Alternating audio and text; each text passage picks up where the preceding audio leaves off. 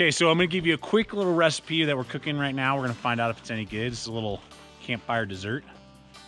And what we're looking at is, it's called Campfire apple pie. I don't know if I would actually call it that because there's no bread in there, but sliced up a bunch of apples, made a mix of brown sugar and cinnamon with some cranberries in there, just some dried cranberries.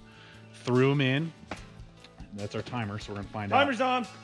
Threw them in with some butter on the aluminum foil, and then we're cooking them right now, and we're gonna see how they turn out and how they taste here shortly. So a little recipe for you guys. We're gonna give you our taste test momentarily.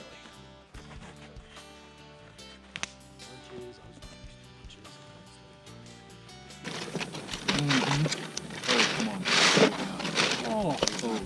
Oh my gosh, dude. Yeah, buddy. Okay, talk to me. How's this apple? This apple is delicious because I'm using my custom-made spoon. Okay, on top of that, the flavor, Wes. I don't care about that. My spoon's awesome. Perfect texture, perfect flavor. Good. Very good. Awesome. I taste cinnamon. Good God. We had to have And that's my buddy Mike. we almost left him behind. It tastes like pie. Dude, this is so good. I didn't know you were a fan. My favorite was Pink Ladies. Those are good too.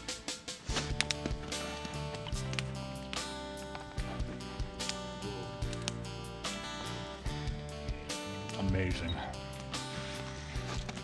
Guys, I've now cooked this recipe 3 times and it is delicious. I love it. But I want to hear from you guys as well as maybe some recipes that you've either seen that you'd like me to try out and cook, because I want to start doing that here in 2020, is starting to take you guys out and maybe just do a recipe video and tell you, hey, this worked or it didn't, or you got to really think about this before you would try this recipe, or hey, the next time you're out camping, try this. So I'd love to hear either family recipes or things that you maybe have seen online that you would like me to try out, or cookbooks, things like that, because I think that'd be a fun little integration into the channel. But I do want to take a brief moment and just break down how I made this recipe and the portions and those type of activities. Now, the first thing is for portions, I did 1 apple per person the 3 times that I've made this, and that's worked out pretty well. If you're super hungry, obviously you can do more, but that's a good, you know, if you have 4 people going with you, bring 4 apples. It's that simple. I would cut those into about 1/8 of an inch thickness slices so that they'll cook pretty quick.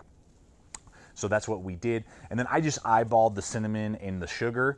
So if you can try it a couple times, if you like it sweeter, you can obviously add more. If you don't like it that sweet, you can back it off. You know, I did maybe about like 1/4 of a cup of brown sugar for 4 apples.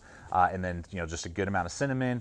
And then maybe 1/4 of a cup of cranberries. You know, that's kind of what I started with. And then you can kind of differentiate. Do you think that's enough? And just eyeball it. And then I did about 1/4 of a cube of butter as well. So not a ton of butter is needed for 4 apples is what I did with that. So you could even kind of figure out how you would want to either add or subtract, but you don't need a ton of butter in there unless you love super buttery things. And then in the fire, we did about 20 minutes and that ended up being perfect, but those were very hot coals. We had had that fire going for a while. We had the heat completely surrounded in it. When I have done in my oven, I've done it at about 400 or even 425, and it's taken about 25 to 30 minutes that way for 4 apples. So just kind of keep that in consideration. You can crank up the heat, try and speed up the process, different things like that.